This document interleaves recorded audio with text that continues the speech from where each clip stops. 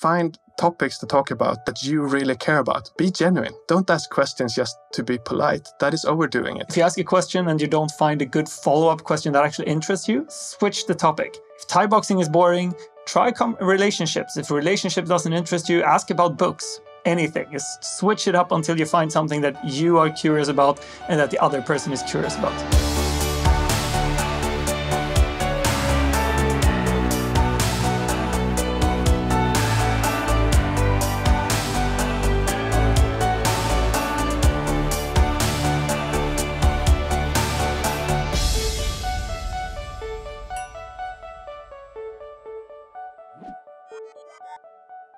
One of the most important factors in my business success is that I'm a great networker.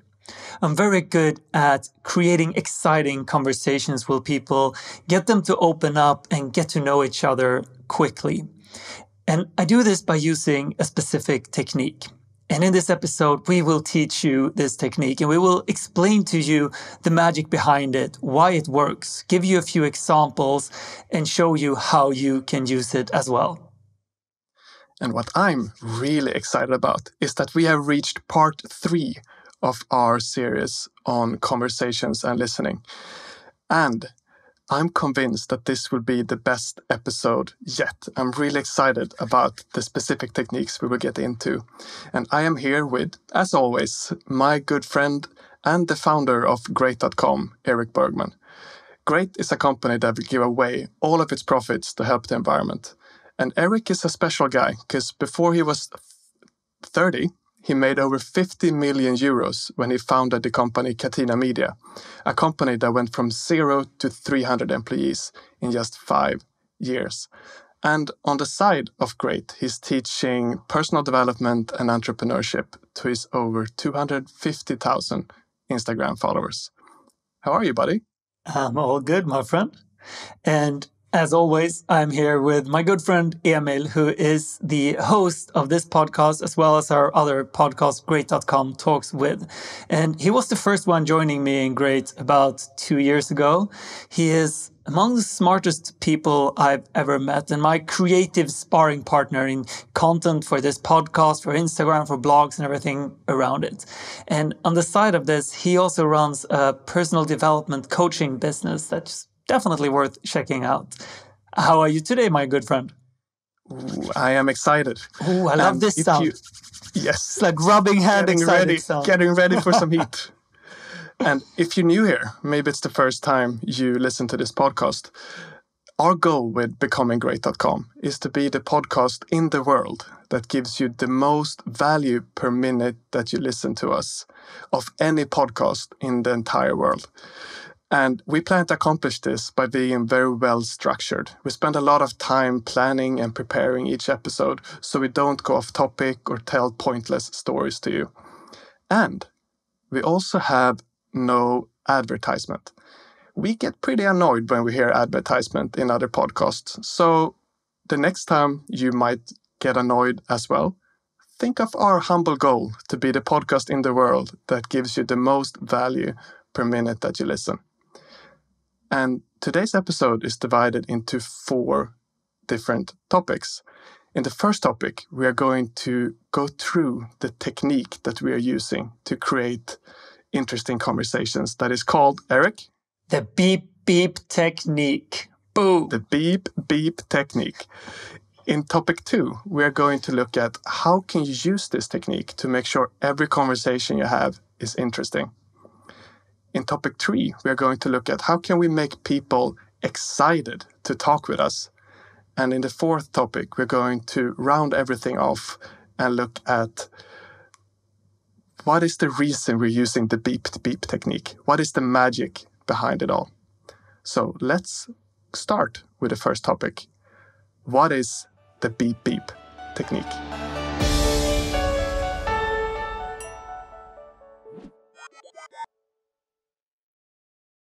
Before we explain this beep technique, let's look a little bit about questions and why they are important. What happens if we don't ask questions in conversations? Ooh, the image I get in my mind is a dinner conversation and everyone just try to fill up the empty space in the middle of the table. Everybody's just talking and telling their own stories. And I think this is pretty common. And the troubling thing is that it's so hard for anyone to get to say anything unless they also start speaking instead of asking questions. Yeah, I can see that just getting the picture in my head when having dinner and some people are just talking a lot. And none of them is actually asking questions. They're just kind of taking the word whenever there is an opportunity. And there is no room to breathe in a conversation like that. Exactly. Now, imagine that I never ask you any questions at all. What is the only way that you can get a chance to speak about things that you care about? It's to just start speaking whenever there is an empty second. And there the dynamic is created, right? Yeah, exactly. So what's the purpose of asking questions then? I think exactly that, to allow the other person to speak about things that they really care about. And that's for the person asking the questions, an opportunity to get to know them, to build trust. I know that you love this as a leadership technique. How are you thinking there? Yes, what's interesting is that it's easy to think that the person who talks the most in a conversation is the one who runs the conversation. And personally, I believe that it's the one who asks the question who runs the conversation. That's the leader of how a conversation looks. And the person who asks the best questions are the one who can make any conversation interesting. Because if someone tells a lot of stories, that person is probably going to think it's interesting, but not necessarily the other people in the conversation. But if someone is really good at asking questions, you can steer the conversation to find the topics which everyone involved, or at least let's make it two people, it's easier, but both the topic that I'm the most interested in and the other person is the most interested in. And that's what we're trying to accomplish by asking really good questions. And the super duper cool beep beep technique, right? So please explain, what is this technique? So the beep beep technique, let's start by explaining the name. Obviously, it's obvious why it's called the beep beep technique. No, it's probably not. So the beep beep technique comes from the idea that in conversations, we're looking for the golden questions, like the best questions to ask. And we can see going around with a metal detector on a beach looking for gold, like beep, beep, beep, beep, beep, beep, beep, beep, beep, beep, beep, beep, beep. And when you find the gold, you start digging there. So that's the approach that we want to have in conversations. We want to go around and we want to look for gold. And we do this in two stages, where the first stage we call searching questions. So this is when you decide what direction to go to on the beach. You don't really know what you're going to find anywhere, so you can go in any direction. And this can be very basic questions like, what did you do last summer? How are you? Where did you grow up? What do you work with?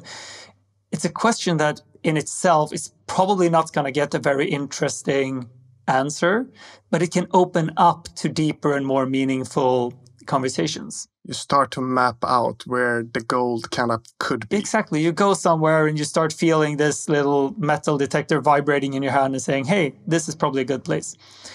So the second stage in this is the digging questions. And this is the questions that we ask when we have found an interesting part in the conversation, when we found an answer that kind of say, okay, here's more things to find. And we do that by listening to the tone of voice that someone is using when they're saying something. We're listening to the choice of words they're using to describe something. And these will be clues and keys that help us to understand that, hey, this is a good place to dig. This is like the beep, beep, beep, and where we can go deeper. That was an impressively spot-on explanation of the beep-beep technique. And for you listening, we tried 20 metaphors before we came up with this metaphor to illustrate this concept. So if you like it and say that in a comment, I would be very happy. If it doesn't make any sense at all to you, I will start crying. Yeah, we put a lot of effort behind that one. So let's move on. Right. So let's move to the next topic and look at how we can use the beep beep technique to make every conversation interesting.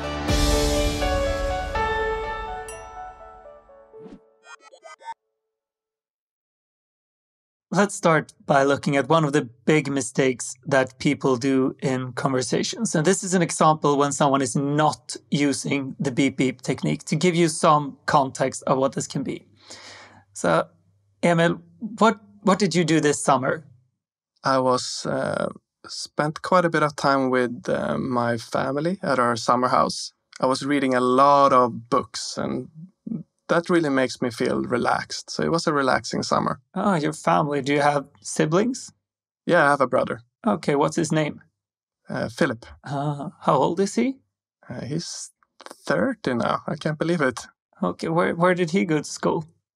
In Nacka. Okay, so let's stop there. What I was doing now was that I was just asking fact-based questions.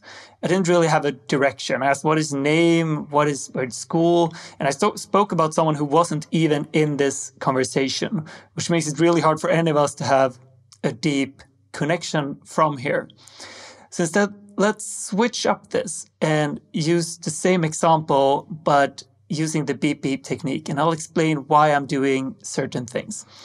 So the first question, what did you do this summer? It's actually a searching question. That's pretty good. So Emil, what did you do this summer? Right. I spent a lot of time with my family. I read a lot of books, and that really made me relaxed. Ah, nice. Okay, so he spent time with his family, he read books, and he felt relaxed. So I could keep asking questions about his family, and I could ask about his relationship with his families and stuff like that to take it a little bit deeper. And if I'm very curious about his family, I should go that way. Or I can ask about books, because he read a lot of books, and I like books. So that's something that could go in there. And he stated an emotion. He said that he was relaxed. And that could open up some questions like, okay, isn't he usually relaxed? Is he stressed most of the time? Or what else does he do when he relaxes? So I can choose which topic here interests me the most. And since I like books, I'm going to take this to the direction of books and ask him, Emil, what books did you read? First, help me understand, why is it important to choose a topic that you are interested in? Might be obvious, but... Okay, so a conversation is at its best when two people are interested in the things that you're talking about.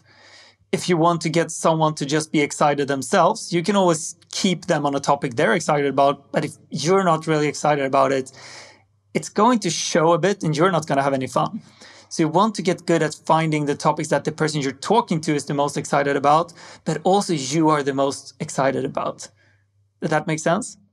Yeah, and I like that you are having fun, because if I tell stuff and I can see that you're enjoying yourself, that's a very pleasant experience for me. Exactly. It helps both of us. And this is something that is easy to miss out on, that either you go to a direction where you're only asking questions about the things you care about, or you go to a question and only ask questions about the other person cares about. But you want to keep this kind of infinite curious mind. How can I be curious and at the same time you being curious?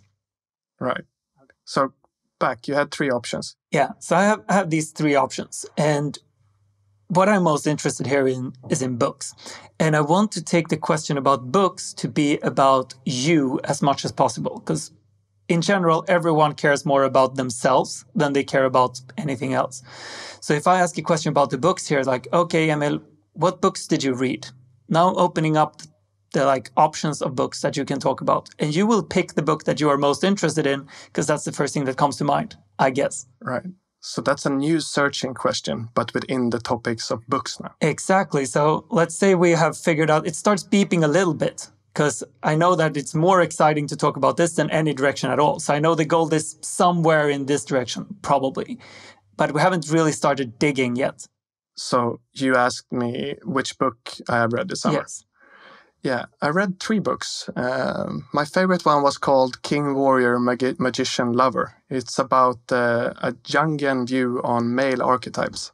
Wow, that sounds fancy. So here I could ask you about another book, if that book doesn't sound interesting to me, or I could ask you why this book was the most interesting to you. Or I could ask, what did you learn from this book? And now we start talking about you in this conference, something that was obviously meaningful for you. And personally, I'm curious about why you like that book, because I've read it and I didn't really like it. So that's going to be an interesting angle in this. So okay, so Emil, what did you learn from this book? can I point out, I think a common question here is, what was the book about? And that's a fact question, right? Yeah. It doesn't say so much about me. Exactly. Or did you like the book? And it can kind of stop there. It kind of kills the conversation. Exactly. You don't want to ask... So that would be... So what was the book about would be a fact question. It doesn't really go towards you. And if you liked the book, that's kind of a yes or no question. It kind of ends there.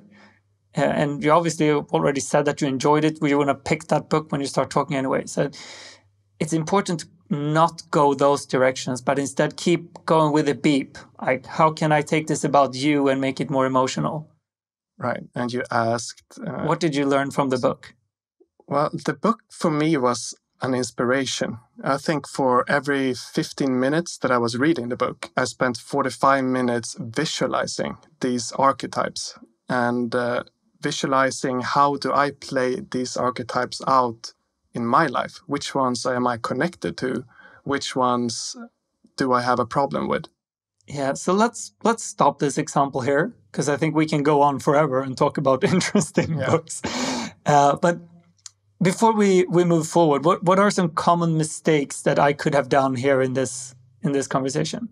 I think the obvious one, again, if we tie back to what happens when you don't ask questions. Let's say that I started sharing that, okay, I spent time with my family, I read books.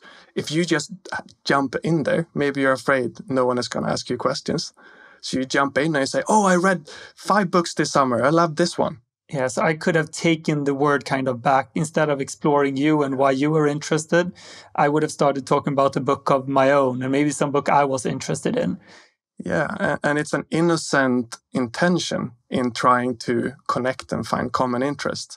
But it can also take away the opportunity for the other person to get a chance to speak. Yeah, I think a good way with being the person who asks the most questions is that you can take charge of finding something you are interested in while the other person is interested in it as well. But if you go ahead and start sharing your own story or your own books that you've read, you don't really know if the other person is interested in it. So that's two different angles of the same thing. Yeah, if you just wait for the other person to ask you a question, you know that you will only speak about things that they are actually interested in because they ask the question. And if you're only asking questions you genuinely care about to answer, and you win. Everyone wins. Yeah. So do you have something more you want to add on this topic before we move on? No, let's move on. To topic number 3, which is how can you make someone else excited to talk and open up to you?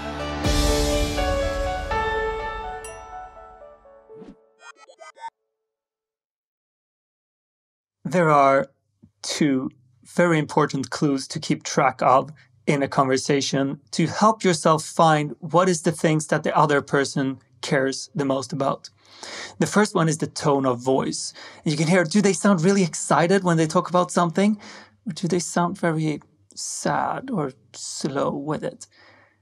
When they change their tone of voice a lot, that's a beep, beep, beep that tells you, hey, this is a good direction to go. This is something that's important to them.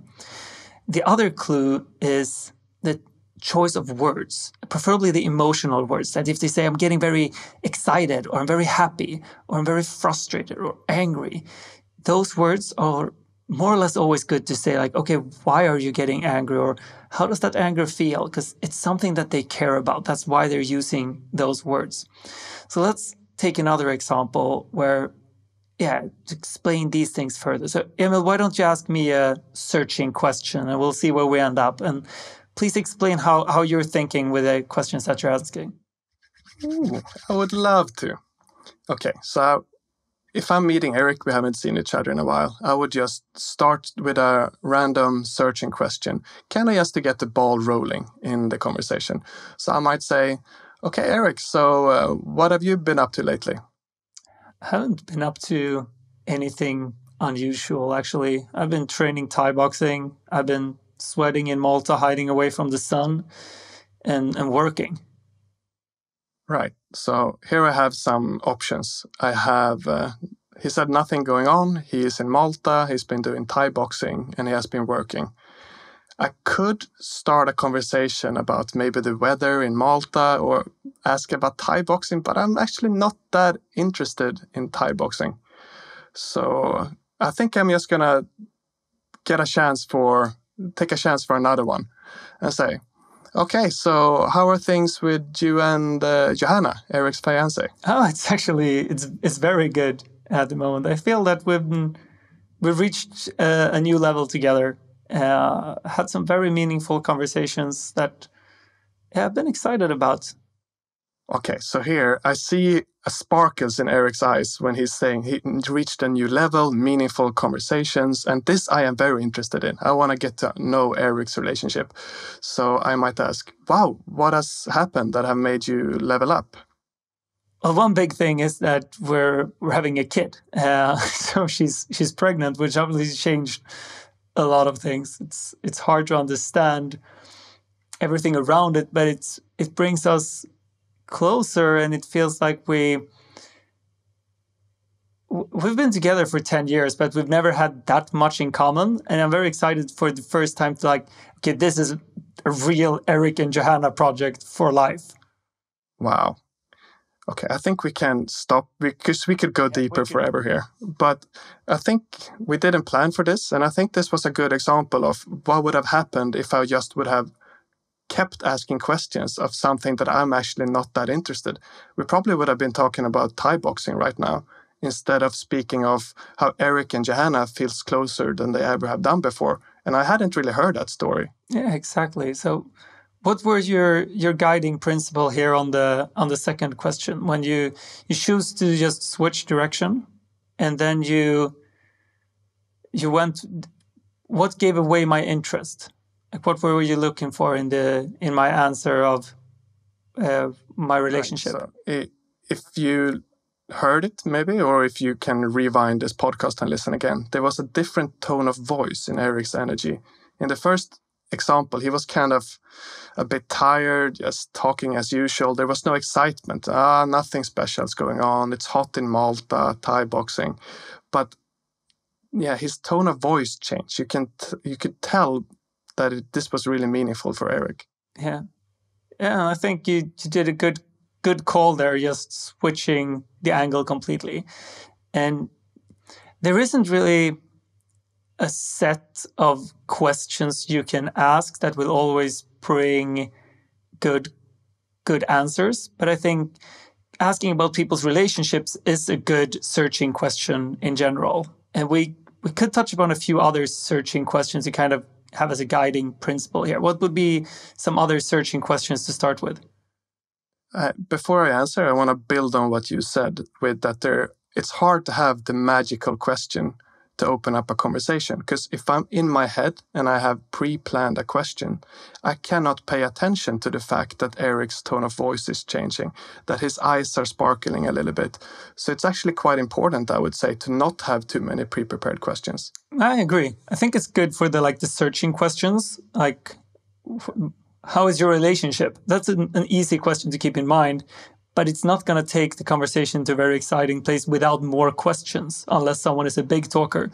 And the same thing, like, what did you do last summer or this summer? It's always a simple question that can lead somewhere. It's you go in a direction and see what it starts beeping. Okay, so let's look even deeper on what is making the beep beep technique work so well. What is the magic behind it?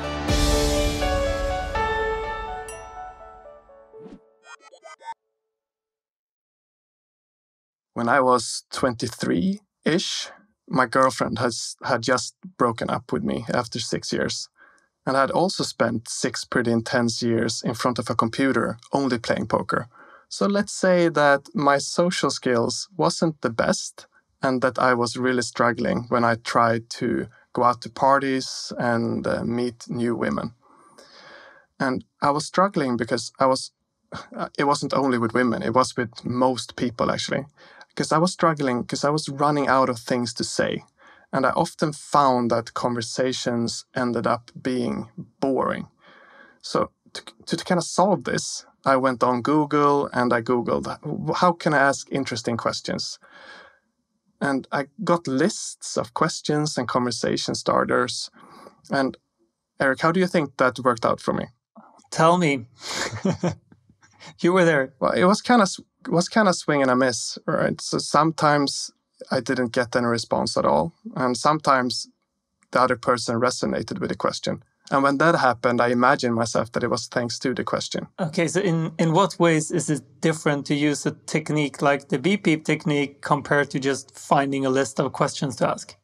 Right. So I think the problem with prefixed questions is that if I ask you, what are you the most excited about? Then that works really well if you are in an excited state. But if you're having a shitty day, that question might not work at all. Yeah. And I can't know what state you are in unless I have warmed you up a little bit first. Yeah, because what are you the most excited about would actually be a brilliant question if I'm excited. And it would be a horrible question if I'm sad or just broken up with or anything. So it's not a good place to start. Exactly. So let's say I had started instead with saying, so Erik, how are you doing lately? And you start sharing that, I'm actually going through a tough time. Then we all know that what are you the most excited about is the most horrible question you could ask. But we're kind of going ahead of ourselves. Yeah. So I'm just assuming that any list of questions like that, they actually are good, meaningful, deep questions, but they're all digging questions, and it's basically like having a great shovel to dig with, but unless you go and know where the gold is, you're not going to find gold anyway. So it's like giving someone a great shovel, but they don't have the metal detector to start and finding the gold first. That was some impressive metaphor. I'm really, really happy with it. I'm impressed over here. Okay, so would you elaborate on this method? What is the mindset here? Okay, so the mindset with the BPEEP technique is to start by finding what is the other person interested in. As we said before, like if we direct the conversation to some place where we know that they are interested, and we know that because their tone of voice is changing, the words are changing, then we know that they care about it. And we know if we care about it because, well, we know if we care about it. So this way we can use this technique to find places where we know there is gold. They care about it, we care about it. And without this technique, you will just ask questions like you said. We might ask the fact-based questions all the time. You might not go anywhere or knowing anything. So the whole point of the technique is to find the topics that we are both interested in and get to know each other deeper and find exciting conversations from there. And I wish I had a technique like this when I was struggling as a 23-year-old, because even with the good questions, and I would get a good response in the beginning of a conversation, at some point I was out of questions, right? And then the conversation went boring again, because I didn't have this base understanding of how to create an interesting conversation. Because with this technique, there's infinity to talk about. Yeah, and the thing what this technique also helps you doing is to get into the conversations that is about a person. Like, what did you learn about the book instead of what was the name of the book? What's exciting in my life right now? It's my relationship, but actually my training is not that fun. So that's exciting in me. The training in itself is outside of me, but I'm excited about my relationship. It's going on within me. So you're getting the conversation to be about what's actually alive in us, which is usually emotions. At the end of the day, life is just a storm of emotions. Like, that's all it is. It's just emotions on and off around us. So that's where the conversations wants to be. And when we talk about those things, we get to know each other. We understand what triggers emotions in who and what emotions triggers in us. And I think that's, the gold is emotions in a sense. Yeah. And that gold is very personal. Things you become connected quick to a person. And that usually happens only with people that are really close to you. So I guess what helps your networking, like we mentioned in the beginning of this episode, is that you can create a dynamic that a lot of people maybe only have with their close friends and their families. That's a very good point. I quickly end up in a situation where they trust me and where I trust them, because we have spoken about the things you usually only speak to with your closest friends. And we can end up there. Exactly. On our first, we just happen to be next to each other on a dinner somewhere in a conference, and that's where it goes. That happens often to me. Just 3-4 questions in, we get into these really juicy topics, and then there's a feeling like you know the other person. Yeah. So if you would sum up what we've said in this episode, someone in 2 minutes wants to take away what we did. Okay, you're going to help me on this. Let's do it speedy. Ask a lot of questions, avoid speaking in statements. Because if you speak in statements, then you don't know if the other person is actually interested in what you're saying. You go. That asking a question is actually a good leadership thing. You are the one directing the conversation anywhere, and you're taking the ownership of this conversation being interesting. You go. You find topics to talk about that you really care about. Be genuine. Don't ask questions just to be polite. That is overdoing it. Yes, and if you ask a question and you don't find a good follow-up question that actually interests you, switch the topic. If Thai boxing is boring, try relationships. If a relationship doesn't interest you, ask about books. Anything. Just switch it up until you find something that you are curious about and that the other person is curious about. Shabam. Bam. I think that was enough for summary. Now, I like that little game. What is the final piece of advice you can give to our beloved viewers today? So my beloved viewer, our beloved viewer and listeners, and people who might just read this on a stone wall somewhere written down. The last piece of advice is when you're going to work, or if you're going to school or wherever, don't waste that time. Make sure you're listening to something that you are learning from. If you want to change your life, that's a great time to do it. And listen to audiobooks or podcasts, and preferably the becominggreat.com podcast. And if you haven't heard all of our episodes yet, we have a long back catalog. We've done 75, 80 episodes or so now. So whenever you step into the car next time going to work, or when you see the bus coming to pick you up or the train, pick up your phone, find one of our episodes, and especially the 2 previous ones in this series about how to have great conversations and become a great person at listening. That will have a big impact on your life, I promise. And if someone wants to help us, Emil, what can they do then? Ooh, the super coolest thing you could do would be to press the subscribe button on your podcast app. Because we're still a tiny podcast. But getting into top lists has to do with how many subscribers do you have compared to the amount of viewers that you have. And with your help, we can really compete and get into different top lists. And the brilliant part is that we see that happening already. There is a lot of you guys clicking subscribe.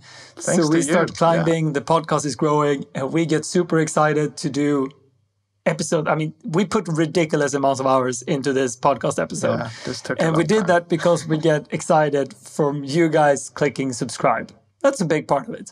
So thank you for that, beautiful souls. And we see you next week. See you around. Cheerio. Ciao.